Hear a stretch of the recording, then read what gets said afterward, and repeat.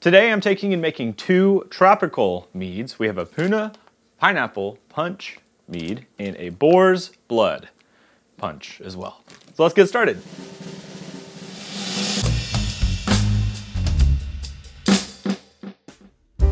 So I have in front of me these two little, they're empty now because I've used the contents of them, but they are basically flavoring, I don't want to call them packets, but that's kind of what they are, of flavor things. These are from Shawn who is the owner of Waokele Honey. They ship out of Hawaii. It's a beekeeper in Hawaii. You've probably seen his honey like this. This is the packaging he uses. This is him. He also sells these flavoring concoctions, essentially. So I have two of them today. I have Boar's Blood Punch, which includes, and I'll show you all the stuff on screen, it includes dried raspberries, pomegranate arils, rose hips, hibiscus, vanilla, and freeze-dried elderflower for that one. That's the Boar's Blood. In the Puna Punch Pineapple, or Puna Pineapple Punch, it includes white pineapple, freeze-dried white pineapple, I should say, pomegranate arils, rose hips, hibiscus, vanilla, and elderflower, freeze-dried elderflower. These are freeze-dried or just, I mean, they could stay in a cabinet. They're not like something you have to put in the fridge, which is nice. He sells these alongside his honey, and he actually ended up sending me these as a gift just because he's a super nice guy. Of course, with him sending them to me, I was like, well, I want to use them, so that's what I did. I started by making a large batch of tropical honey mead, or a traditional, essentially. So I'll show you a recipe card on screen, but the basis of these is real simple. They are intended to be added in secondary fermentation. It even says it on here. Brew pack for secondary fermentation. Both of these can get, or flavor, between 3 to 5 gallons. Obviously 3 gallons will be more powerful, 5 gallons, maybe a little less. To do this, we started by taking and making a traditional mead with tropical blossom honey. So we mixed up a bunch of honey and water and yeast from our card. If I remember correctly, these were about 1.080 or somewhere in that realm of starting gravity. We pitched our yeast, which was, I don't remember, but it's on the card. We added some Fermaid O at the 24-hour mark. So this was a large batch of mead. This thing was about 6 or 8 gallons, actually 8 gallons of mead in this big fermenter that I was going to split out when we get to secondary. So after starting the fermentation, we let it go for 2 to 3 weeks. We saw it start to clear up. We then racked it out of that container and took a gravity reading.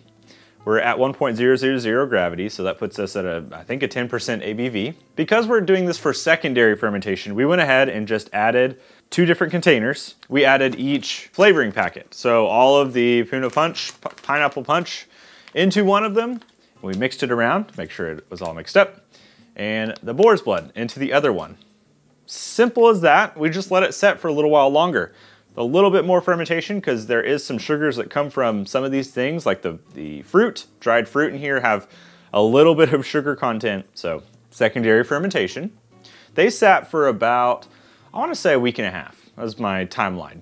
At that point, I wanted to decide if I needed to back sweeten them. I ended up deciding to keep the pineapple punch as a dry mead, meaning I didn't back sweeten. I basically just racked it straight into a keg and we force carbonated it. You don't have to do the kegging side. I just thought carbonation would make this interesting. So we did that, it stayed dry, that's fine. The Boar's Blood, I did go ahead and back sweeten. So we went ahead, racked it into a new container off of the flavor packet stuff, stabilized it with potassium sorbate and metabisulfite, waited 24 hours to let those work, do their magic, and then we back sweetened with some honey. We got this one up to like 1.025 final gravity and let it clear the best it could, and then we went ahead and then kegged that one, so it was also carbonated. So we have a sweet and a dry. Now I want to specify, there are some instructions for how to brew with this. I'll let you read what it says on the screen, but essentially it talks about making a tea of this, and when you make the tea, add the ingredients along with it. So that's interesting. Now, did I do this wrong? Maybe, who knows? But this is how I did this with those flavorings. They sat in there. I did have to go and mix them up every couple days just to make sure that all those ingredients stayed within the mead and there was nothing setting on top to mold. So both of these are carbonated. We're at a decently high ABV brew for both of them. I think it's time to go get a pour of each. So let's go get them.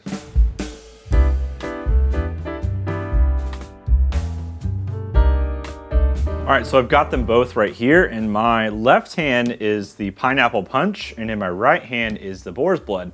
They're both pretty carbonated. I don't know if you can see on there, but there's some bubbling occurring for both of them. Looking good.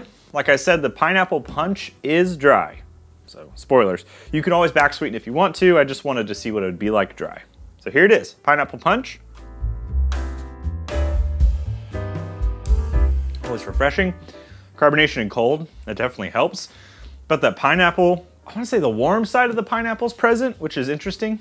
Yeah, I mean, with the dry factor, it definitely does not give a lot of fruit profile. It doesn't embolden, I don't know if that's the word I'm looking for, but help to pronounce sweetness from fruit.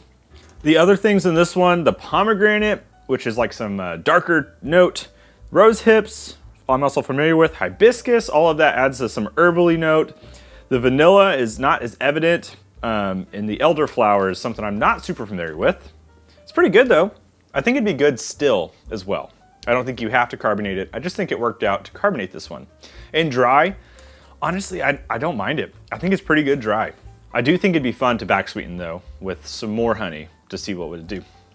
So let's switch gears. We've done the pineapple punch. Let's go over to the boar's blood, which was, again, dried raspberries, pomegranate rose hips, hibiscus, vanilla, and elderflower.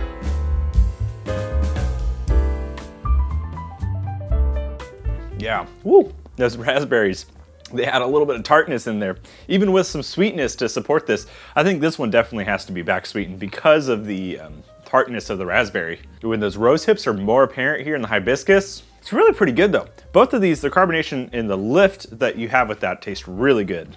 And they're so easy. That's one thing I love about these two things is they were so easy. Make a traditional mead, or you can ferment on it, you could do that. Add it in secondary if you want to do that, or I guess primary. You then rack it into a new container and your mead is done. Or you can take next steps and stabilize or pasteurize and back sweeten. So I want to give a big shout out to Shawn because one, he shared these things with me. Thank you, Shawn. These are cool. I'll put a link to contact him. He does have a website, I think, so there's ways to contact him there, but it's easiest to get a hold of him on Instagram or Facebook or via email, I think, and see what he has. He has some really great honey. I've bought hundreds of pounds of honey from him at this point because it's just that good. And they do free shipping for the US if you're local, so that's pretty cool. I hope you've enjoyed this. Go check out Shawn and his honey operation and also his other things. He does vanilla beans too. He sent me some of those, and so I'm curious to use those. But regardless, try this, go make some mead, check out the channel for other recipe ideas if you want to try something different. Hit the subscribe button while you're there, and I'll see you in the future. Cheers.